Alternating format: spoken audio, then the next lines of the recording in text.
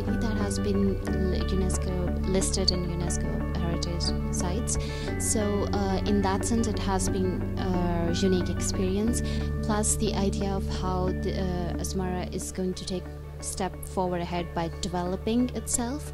So it's just not about conserving all these, but progression that's to be followed by it. So we had like a study of that as well and have some ideas for it.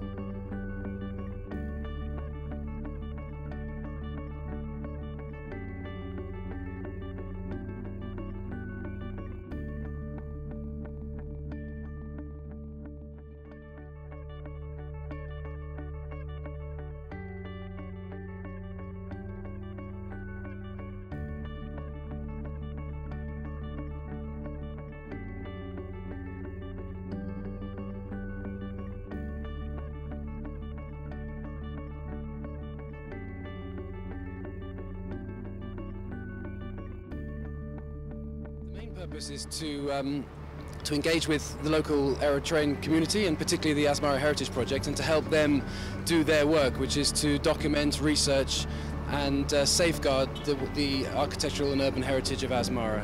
At this time we have 25 students from UCL at the Bartlett School of Architecture, which is the world's #1 architecture school.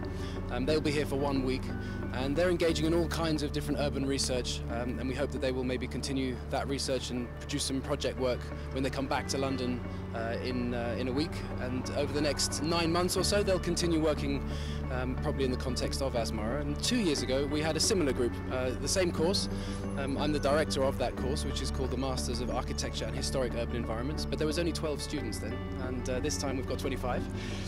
The second group that we had last year was a group of architects, senior architects from Great Britain, and they were here to offer their expertise in all sorts of fields, so urban design, management, conservation, architecture, and also to think about maybe an architecture school in Eritrea. We don't have an architecture school here, and you have a lot of architecture, so you need a school.